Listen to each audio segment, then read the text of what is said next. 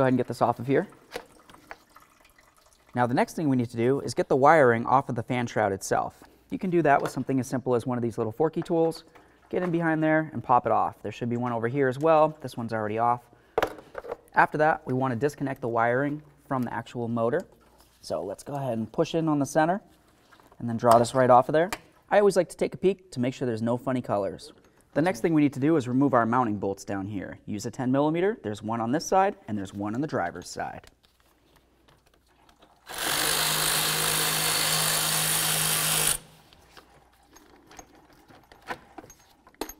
Now that we have those out, give it a little wiggle. As you can tell, it's pretty much ready to come out. What we need to do next is just lift straight up and out. You might notice that the ear gets caught on here, but just kind of weasel it over to the side and it should come up. There it is, friends. Okay, friends, now it's going to be time to get our brand new fan shroud in here. Go ahead and slide it in. What we want to pay attention to is those bottom areas. Right down here. You want to make sure those fit into the hooky-doos that are down on the radiator. Okay. Just have to move it around up and down a little bit. We should be able to get it to fit in. Once you're sure you have those lower pitons situated into the radiator as they should be, let's go ahead and put in our mounting bolts. I like to start them both in before I snug either of them up.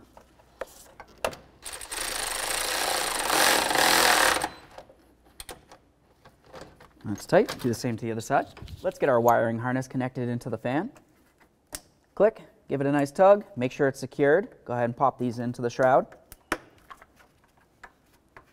Awesome. We definitely don't want this flopping around. If anything's broken, just go ahead and use a wire tie to make sure it's secured. Connect our overflow hose. Something that you might notice is that they made it extra long for you.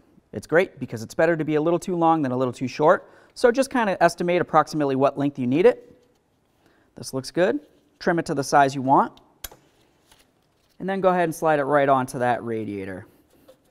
This looks good. Make sure it's not kinked in any way. If you made it too long, there's a possibility that it could kink, and then you won't have flow like you need.